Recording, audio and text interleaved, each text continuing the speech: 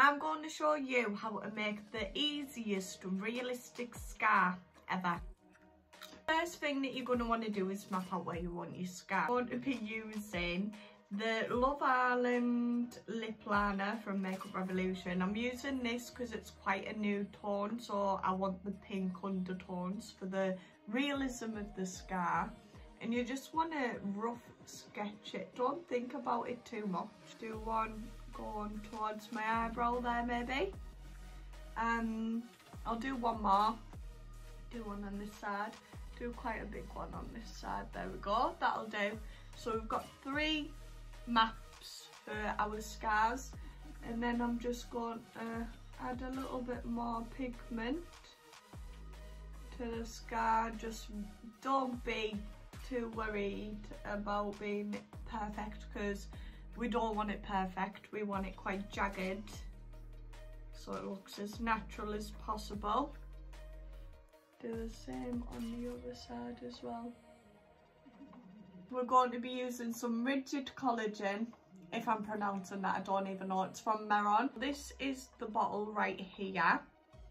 I mean, I'm not gonna lie to you, it stinks. What you're gonna do, I'll go a bit closer so that you can see.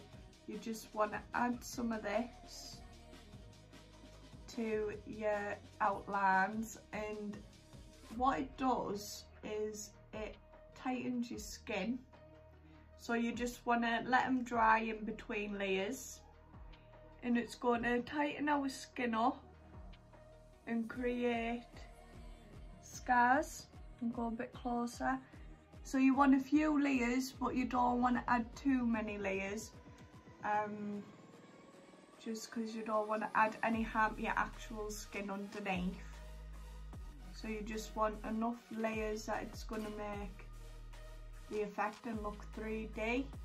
Right, so this is the scars when the collagen is dried. I think they look absolutely insane. What we need to do is add some translucent setting powder to them so they're not as shiny. And I'm just going to dust it over just to take away a little bit of the shine. I mean, it might not take all of it away, but it's going to take a bit of it away. I love them. I absolutely love them. I think they'll be insane for Halloween if you want to do something but you don't want to look too gory and you just want something simple, last minute, affordable. There you go, done and dusted. Do you know what I mean? I think it looks mint. Thank you everyone for watching. I'll see you all in my next one. Bye.